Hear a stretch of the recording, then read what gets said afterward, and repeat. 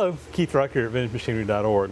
So a couple of weeks ago I showed you guys this Brown Sharpe surface plate, 24 by 36 surface plate that I picked up on a eBay buy, not too terribly far from me. Made a little road trip to get it.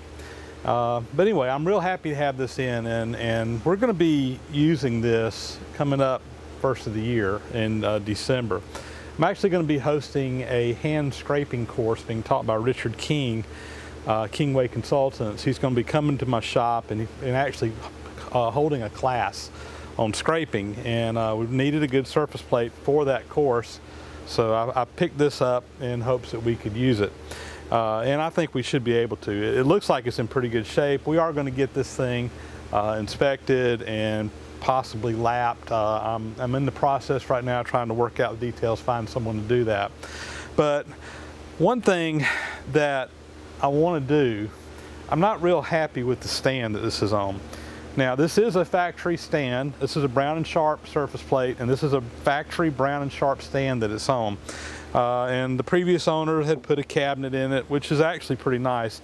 The stand itself is not bad, but what I don't like about it is the way they've got it, the actual surface plate mounted in this.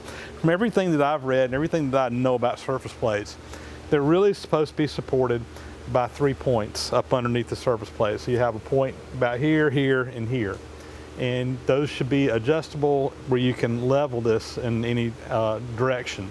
Now, this does have leveling feet on this, and that's something else I want to replace. I like the leveling feet. The ones that are on here, they just got bolts up in there, small surface pad. It's going to tear up my concrete floor, so I am going to replace those, put some better leveling feet in here. But ideally, you would support the surface plate by 3 points instead of letting it just sit down on the frame the way it is right now. At least that's my understanding. That's what I've always been told. So what I want to do is I want to come and actually get the surface plate off of the stand. We're going to take and do some work to the stand. While I got it apart, we're going to clean it real good, probably paint it again. I'm not real, you know, the paint on here is not terrible, but I'm just not crazy about it. So we're going to probably go ahead and get it cleaned up, repainted. But the main thing I want to do is take care of the two problems I just talked about. The leveling feet on the 4 corners, and then put 3 leveling screws in here. So what we need to do now is take the plate off. And you know, it's heavy. I don't know how many pounds this thing weighs. I mean, I can kind of pick up one edge. I don't know that I'd want to hold it very long. Even if there was 2 people, I'm not sure that it would really be enough to safely pick this up. So what we're going to do is we're going to actually use a little hoist and pick this up and set it off someplace else for temporarily so that we can work on the base. And I've got a chain fall set up, and we're going to go ahead and get set up. Go over there and show you that. I use my pallet jack. I've repositioned the whole surface plate, the cabinet, everything over here underneath a chain fall that I've got temporarily mounted in the shop. Long term, I really want to get a gantry crane in here, but for right now, one nice thing about having these exposed beams, 8x8 timber up there, you know, this plate's heavy, but it's not that heavy. I'm not a bit concerned with using that to lift up here. So we're just going to come in here and work off of that. We'll go ahead and start lifting this up. All right, I've got some tension on it now. Just inspect everything, make sure it's just like I want. Looks good.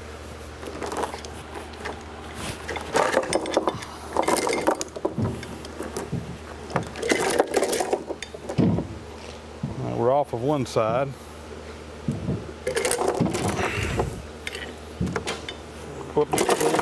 Here. All right, I think we're totally clearing the base, and I should be able to just pull this out right now.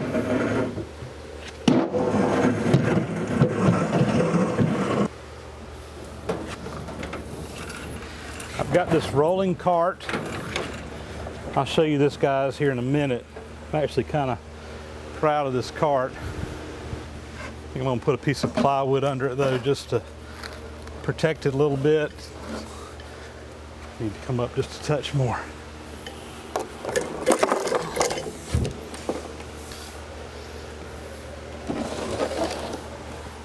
Okay, we should be able to come down on that now.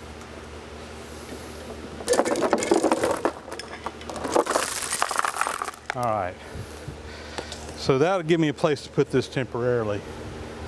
So this base that I got it on, kind of stumbled across this the other day. I walked into our local Lowe's store, and I'm in there usually a couple times a week, at least once a week, if not more. And I walked by the hardware store, or the hardware section, and they had this nice rolling cabinet with the drawers and everything in it, sitting out there with a sale price on it. This thing normally sells for $3.99. They had it marked down to $2.79. So I have no idea what the story is on this cabinet. You know, like I said, I walked by and it was sitting out there. It had the sales sticker on it. It was the only one they had. You know, I'll be honest with you, I'm in there all the time, and I look at the toolboxes all the time. I've never seen this in the store.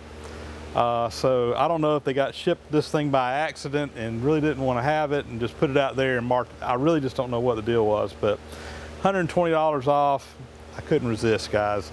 I need storage space out here in the new shop. This thing will be great.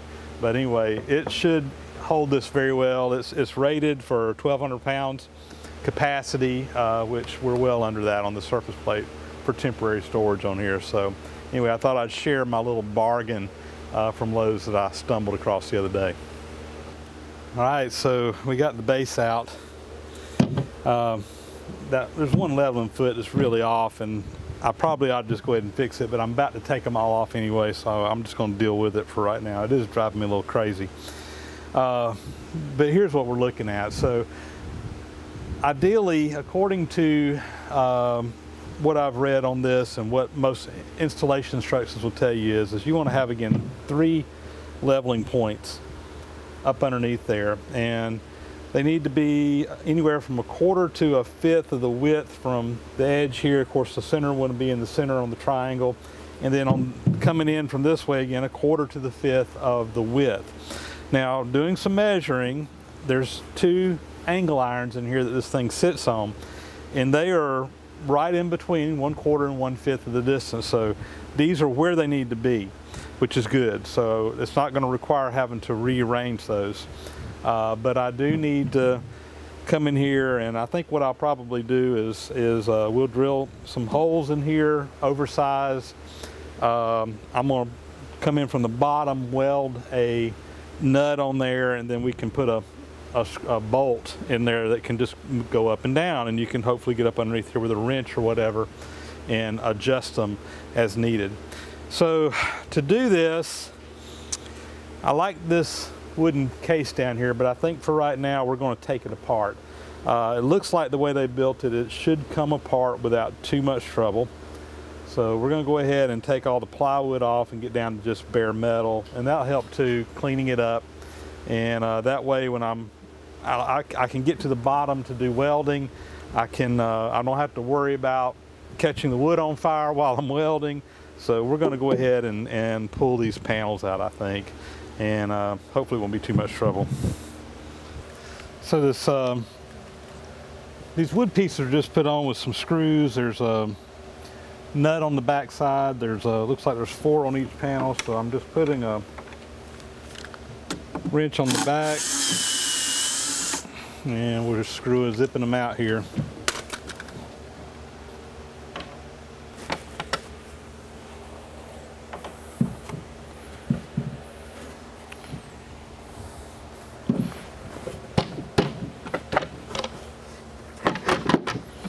All right, that comes out.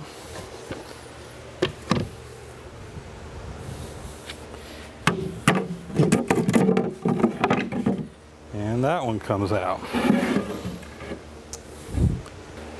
So another thing that's kind of driving me crazy on this surface plate is this green paint. When they painted the base, they just kind of painted the bottom of the plate as well, and I just don't like that. It shouldn't be that way. So I put some citrus strip on here, and voila.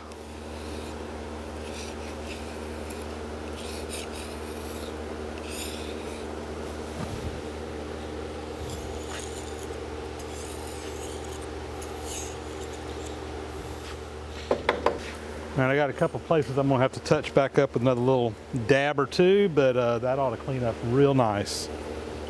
Well, this was kind of like a jigsaw puzzle, but we finally got it all apart. And it should go back in pretty easily. I may change the design just a little bit, but I think we're gonna reuse it. I mean, it's pretty well built. It's in pretty good shape, so and a lot of work went into putting that together. So don't like the shelves on the one side. I may redo the shelves a little bit, but other than that, I think I like it. I brought the base to the surface grinder out to the museum. I want to do some welding on it and don't have a welder in my home shop yet. So anyway, I got it out here. While I've got it up on the tailgate and it's right here easy, I went ahead and pulled all the leveling feet out, which were just bolts. And I've ordered some actual leveling feet for this that will have a true pad on the bottom. Those haven't come in yet, but I want to go ahead and get these prepped up. So anyway, while I had it apart, I took my angle grinder with a wire wheel. I've just cleaned these up real good. There was a lot of dirt and just stuff all over them. And also I'm taking the time to just run a tap up through these nuts that are welded on here that the leveling screws will go up into, and some of these were really tight. Daggum, that does not want to start. There it goes. Some of these were really tight getting the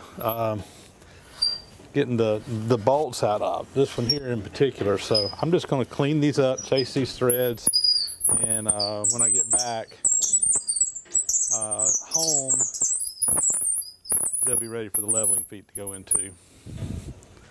I'm also going to go ahead and just put some little short 5/8 inch bolts in the bottom of these. I'm just going to screw them all the way in. Really the only reason I'm doing this is just temporarily. I don't want crud and stuff to get up in those threads while I'm working on it or dragging it on the floor and mess it up. So these will just kind of be temporary, and we'll replace these with the leveling feet later on.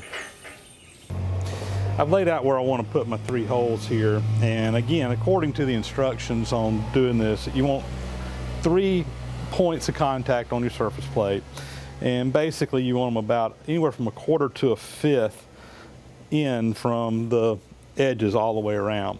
Now on my plate there's some actual pads on the bottom. Most plates have this, and that's just some little protection pads, and I could actually see the marks on here where those pads were coming in contact with this. And what I want to do is I want to bear on those areas, and I measured, and yeah, it's right in line with the 1/4 to 1/5 rule. But I'm kind of centered up on those pads. It's actually on my plate, and what we're going to do is we're going to drill a hole through this. I'm going to use a 5/8 inch bolt as basically a leveling screw that goes up and down to where you can adjust this.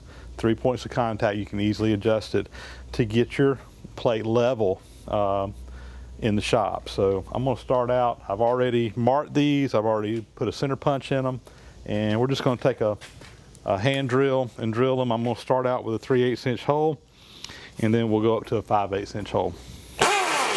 Oh, it's in hammer mode.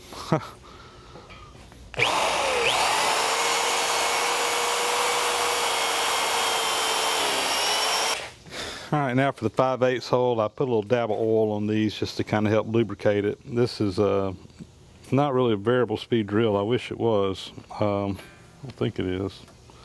I don't see anywhere to vary it. I wish I could slow it down a little bit.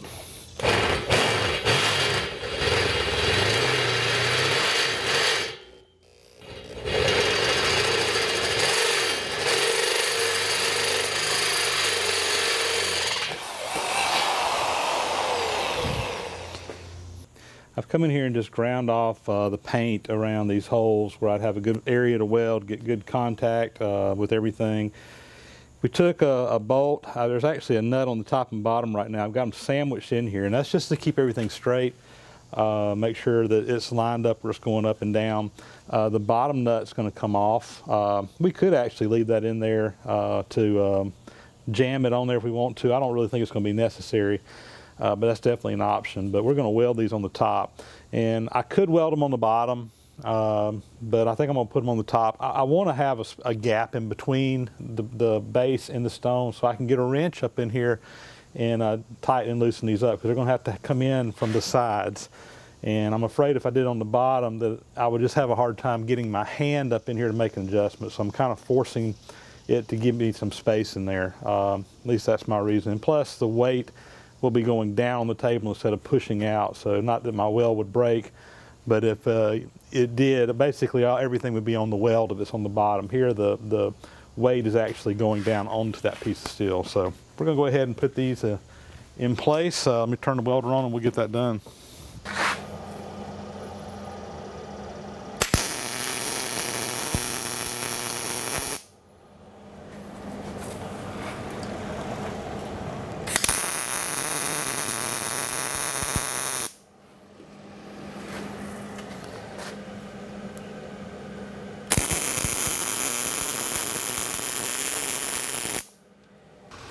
Well, I'm happy with that. I think just welding them on two sides right there will be plenty strong enough to keep them from turning. Like I said, the weight will be going down onto the table.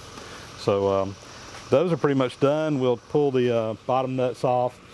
The next real modification we got to make, though, is this surface plate was sitting all the way down this frame, and you got these four corners where the lip stands up, and that's to keep the plate from coming off, you know, shuffling around. So now with these stands in here, basically the plate would be above these corners. So I'm going to have to weld an extension on these, and I'm thinking about probably just putting about 1.5 inches of height on it.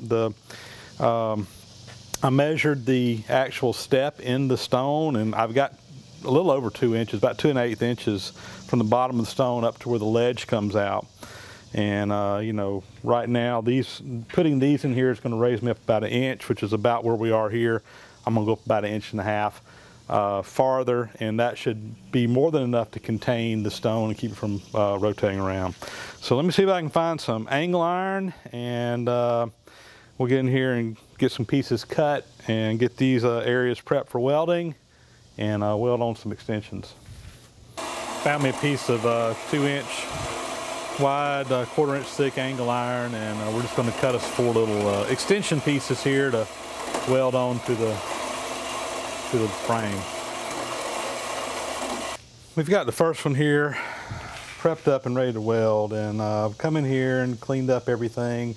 We've got a bead out area there where the bead's going to go, and I just took some little pieces of metal and clamped them to the back side of this, and then clamped it again up here, and that's just giving me something to hold it in place, to position it so everything's nice and flush like it needs to be. And with that, I think we're ready to weld this in place. I ended up taking this clamp off up here. It was just, I couldn't get it positioned exactly right. I really got it nice and flush now. So anyway, we're going to go with it. Should have my welder set, so let's see if we can weld this in.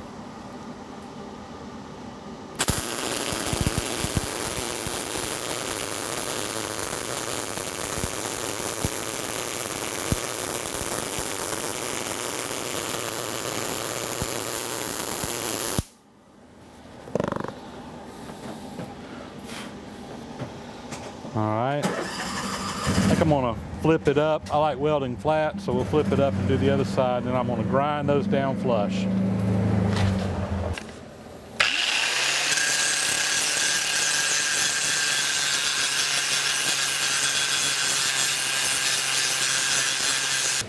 I'm pretty happy with the way this turned out. Those look real good. I think once you get some paint on here, it'll be hard to tell they were added on, which is just what I was going after. And speaking of paint, I think that's next. I'm going to take this thing and wipe it down with some mineral spirits real good, and probably just shoot it with some rattle can paint. I've got some paint that I purchased probably about 1.5 years ago. It's a Rust-Oleum. It's a darker green than this, and it's that kind of crinkle finish paint. And I bought it for a project that I was planning on doing, and some things happened. We ended up never doing the project, so I've got that stuff sitting on the shelf, and that's what I'm going to use, just mainly because I got it, and I like the color. I think it'll be fine. So I'm going to go ahead and get this wiped down. I think what I'll do is we'll turn it upside down, paint the bottom first, let it dry, flip it back over. We'll paint the top where everybody can, the part that mainly be visible. And I think we'll be pretty much done with this. So again, what I'm using here, this is a Rust-Oleum hammered, and the color is deep green. And it's a good bit darker than what was here, but I actually think I'm going to like this. I've used this color on some other stuff, and I just like the way it looks.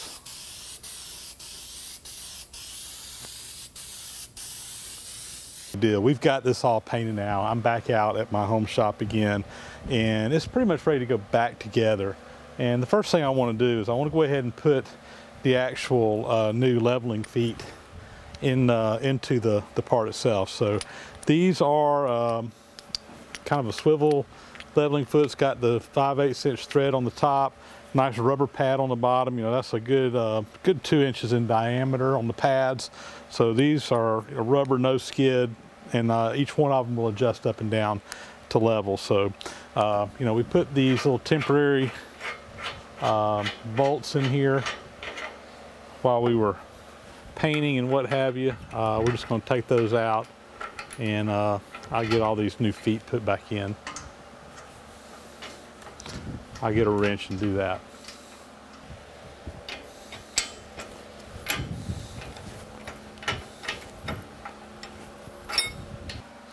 As long as I got this thing up on the sawhorses, we're a little bit easier to work on. I'm gonna go ahead and start reassembling it. And the first thing that goes in is this bottom board, and it kind of slides in here like such. And yeah, I think my holes are lining up. So I'm gonna go ahead and get all these screws put in place and get them tightened down. I should mention that off camera, I took all these pieces of wood and just hit them with some sandpaper on a random orbital sander just to clean up any rough places, and went ahead and painted everything, pre-painted everything. And we'll probably paint it, put another coat of paint on once everything's finished, just to make sure we got a good even coat. But I did go ahead and pre-paint both sides of the wood before it wasn't painted on both sides. Next piece to go in is the back. If I remember how we took this apart. And it just kind of comes in here. There's some notches cut into it, fit up in here, and well, she's starting to look more like a cabinet again. I got all the sides and doors and everything on. I just put a coat of paint on this, so it's a little bit wet, but I like it. I like it. So I'm gonna let this paint dry. We'll set this thing down probably tomorrow, and hopefully get the stone back on there. Surface place cabinet is all back together now. I've got all my wood pieces back on. We got the doors back on, everything else. And again, I took 2 of the shelves out just to have a little bit more room in here. So I got 1 small shelf at the top and 2 at the bottom. I do still need to get some hardware to go back in here. The locks that were on here didn't have the keys. They were kind of messed up. They were open when I got them. So I just removed them. I got to get some of those, probably up to Lowe's or someplace and get some. So let's see, the next thing I need to do here is I got to looking at this, and the top of this is open, and we're going to have the plate. There's going to be a gap in here, and basically that's just a place where dust and stuff can get down the cabinet. I wanted to put a cover over this, so I went and had a piece of metal, just a metal plate, some, what was it, number 10 gauge steel or something like that. It's about 1/8 of an inch thick roughly. I had a piece cut, and then I drilled 3 holes where it'll slide down over this, and I just painted it. I think it's dry. We're gonna go ahead and drop that in place, and that's basically just a little dust cover to keep trash and stuff from getting inside the cabinet. Let me go grab that one, put it on.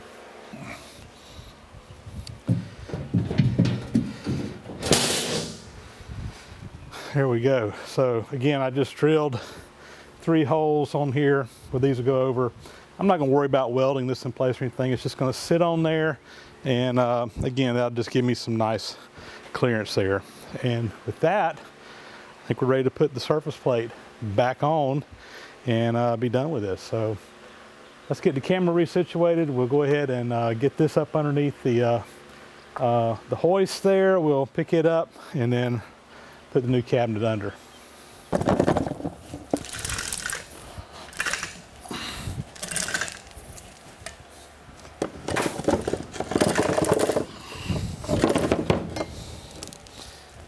Let me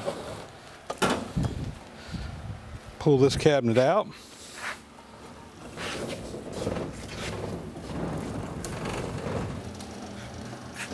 The new cabinet is on a pallet jack where I can just kind of wheel it right up underneath here.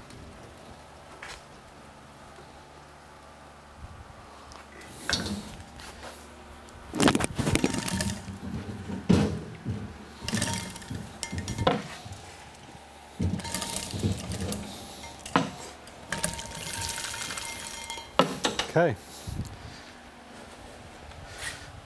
I think that's it.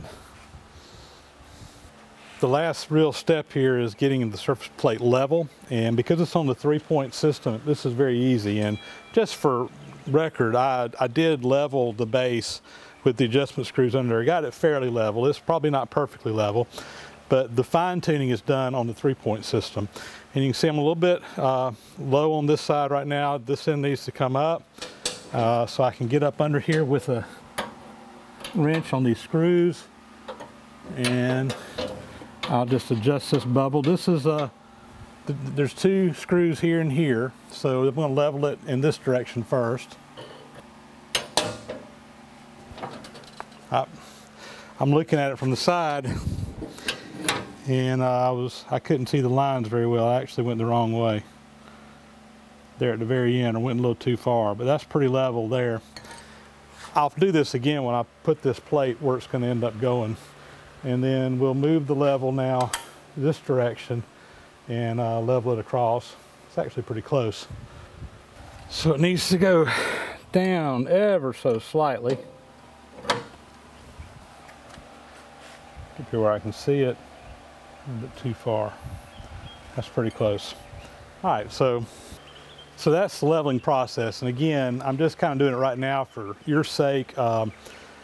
This is going to get moved actually a couple more times before it really gets set where it is, and that's where I'll really fine tune this thing in. I've actually got a master precision level that's accurate to, what is it, a half a thousandth or half a 10,000th per foot, I think is what it's accurate to. And I'll probably break that one out when we do our final leveling and, like I say, get this thing setting just exactly right where we want it to go. Next step for the surface plate, the cabinet's done. I'm happy with how this turns out, other than putting some locks in here. But one thing I'm a little bit concerned with on this surface plate is that I really just don't know how flat it truly is. I bought this used. You know, I can look at it and say, yeah, it doesn't look that bad. But when you're talking about flatness and millionths of an inch, you can't see that with your naked eye. So I'm going to actually get this plate calibrated, and we'll probably more than likely get it lapped as well to get it down to probably a AA certification for flatness, which is, you know, tool room inspection grade.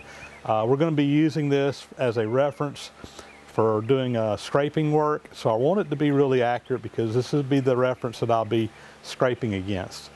And so my plan is there's a company down in Florida that does this work that's not too terribly far from where I'm at.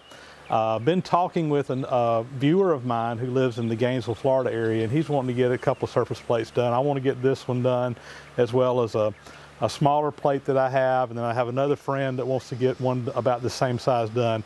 We're going to take them all down to his place in Gainesville, Florida, set them up in his shop, and they're going to come to his shop and just do them all at one time, because they charge a minimum fee for coming out. The price for, you know, calibrating it and lapping it, you know, to a AA finish on a 2x3 plate, you know, it's a little less than $200, which I don't think is terrible. But there's like a $500 minimum. They charge a mileage to travel there and all that. So getting multiples there at one time, it just gets the per unit price down. So like I said, we're going to have 5 or 6 plates for them to come do it all at one time. So this plate's going to get hauled down to Gainesville and then brought back up here once that's done. And once that is done, it'll be ready to go. So anyway, here it is. I'm real happy with how it turned out. Looks much better. You know, again, I put my labels on the front. You know, I kind of just like the looks of those. This one's kind of worn. This one, this top label, I said, well, why is the difference in them? This one just kind of worn down. And I got to remember the wooden cover covers this up, so it probably stayed covered up most of the time, whereas this one stayed exposed. But anyway, I like the way it turned out. I think we made some improvements. We got much better leveling feet on the bottom rather than just bolts sticking out. Nice big footprint with rubber pad. The cabinet's been gone through. Everything's been repainted. We put the 3-point leveling in here. You know, we raised up the edges here to accommodate for the extra height that's in here now. And all in all, I think we've made major improvements to the stand and soon to be to the surface plate. So with that, that'll be a wrap. Thank you guys for watching. As always, leave me a thumbs up if you like what you see. Leave me some comments. Man, I'm getting behind on my comments. You guys are overloading me on comments. Plus, I've been really busy lately, but I'm gonna get to them, guys. I promise. Anyway, we'll talk to you guys next time. Thanks a lot.